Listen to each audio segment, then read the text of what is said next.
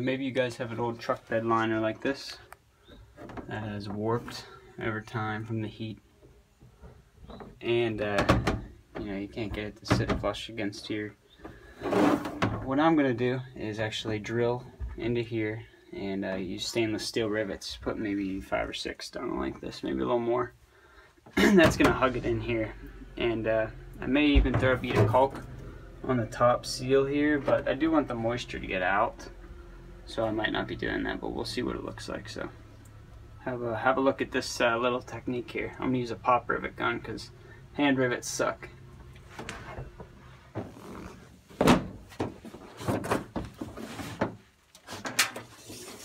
Alright, we're gonna lay out our holes. Got about 57.5 inches. So we'll just say that's 60 and we'll go every 10.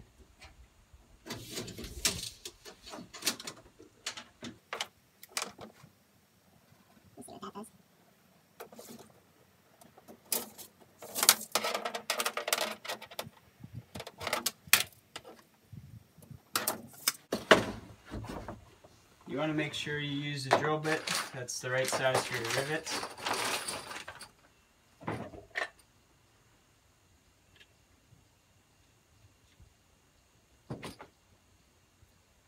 I think these are 1/8 inch, so I'm going to go 1/8 inch.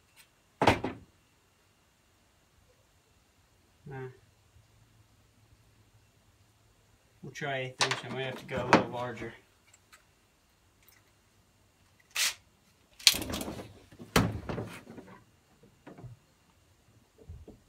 I'm going about a 1/2 inch down, maybe 3/4 inch down from the top of this.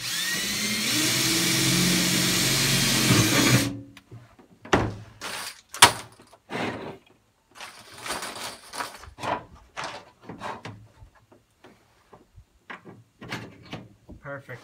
1/8 inch was perfect. And this is a pneumatic gun. Oh. Of course, I got the wrong size tip on there.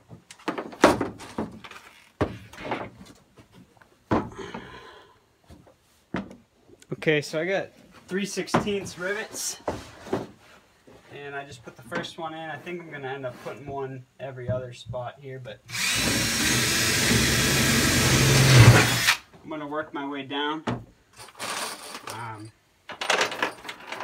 so that I kind of take out some of the curve and see what I'm working with here.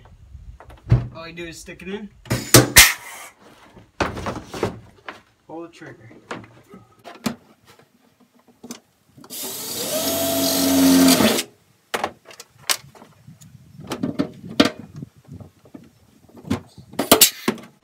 Make sure you got it all the way in there, or else not gonna work right.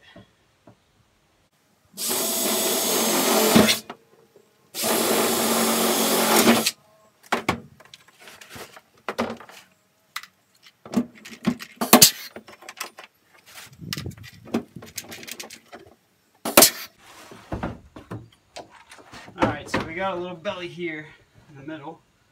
One here and one here. So I'm actually going to drill every other spot now.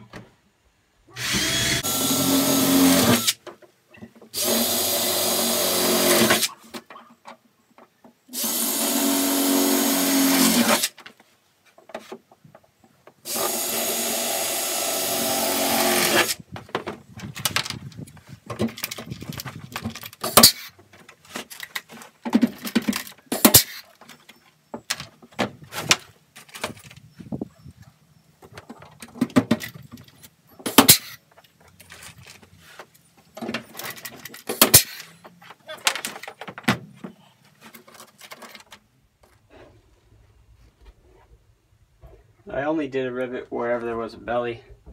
I still got a little spot there, but I'm not worried about that. There you go, guys. Thanks for watching.